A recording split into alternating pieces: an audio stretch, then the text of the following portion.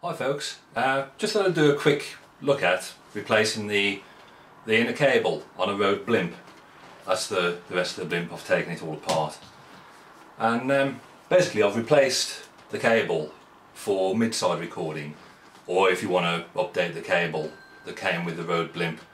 I'm talking about the one that goes down like that and goes into the handle.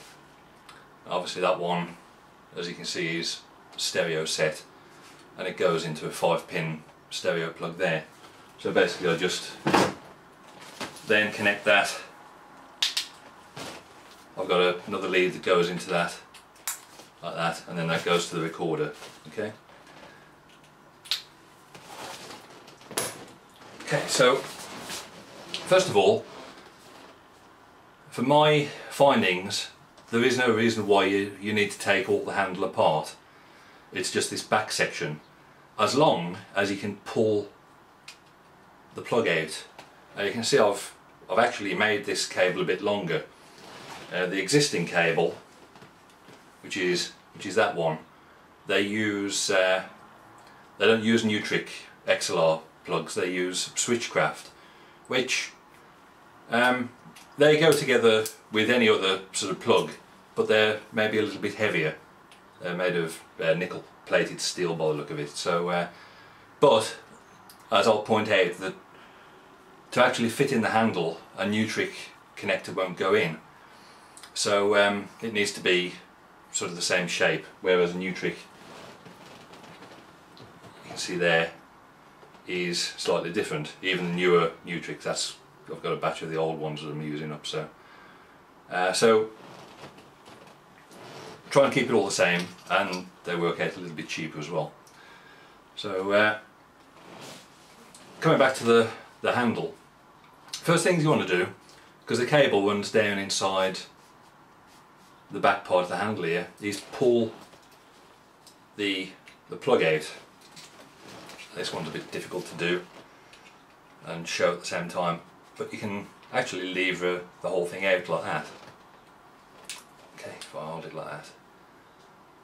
Okay, so even with that one, when you're disconnected as well, it gives you a little bit more leeway. You can see this lead's a bit longer anyway. Now what you need to do is get yourself a little bit of a screwdriver, nothing too sharp, because you don't want to damage the side of the handle down there, and work your way down. You'll see that you're going to mark it a little bit anyway, but what you do is work your way down, and being careful. That one's not come out properly, and eventually you'll start to pull it out like that. You can see it's just come out loose, and then do the same on the other side like that. You can see once you've taken it off, it becomes a wee bit easier. Okay, and then you just pull that out like that. Okay, and then that, you see it's made of like a flexible, quite a hard sort of rubber.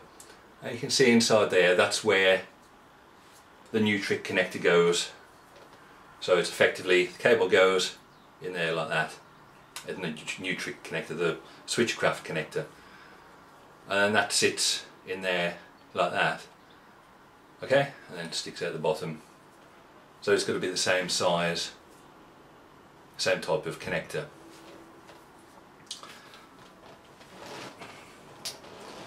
Then, because basically you've got that all loose like that, then see, is undo the handle clamp and turn it round in the normal sort of seated position like that, and then just pull that straight through. I don't know if you saw that, but it's really easy. Basically just falls straight through like that. Okay, and so there you have it. You got, quite difficult to get off, that is. So you've got the stereo cable like that. You see I've used Nutric connectors on the microphone side, but use the switchcraft for the inside, the little handle part. The actual length of the cable, let's have a look at the existing one first, the one Rode cell. Now the cable itself is it's called a Rode Professional Low Noise Microphone cable, and roughly the whole length of the cable, including the plugs, is 18 inches. That's from end to end there. Okay. The actual cable itself, without taking it all apart, you're looking at about 15 to 15 and a half inches. That's about 400 mil, roughly. That's the original one that came with the Blimp. Okay. The one I made up, bear with me while I sort of get into position, is from end to end, the plugs, you're looking at 22 inches, which is 560 mil. Now the actual cable, I'd estimate to be around about 18 and a half inches. Now I've done that to give a bit more sort of space so I can move microphones backwards and forwards.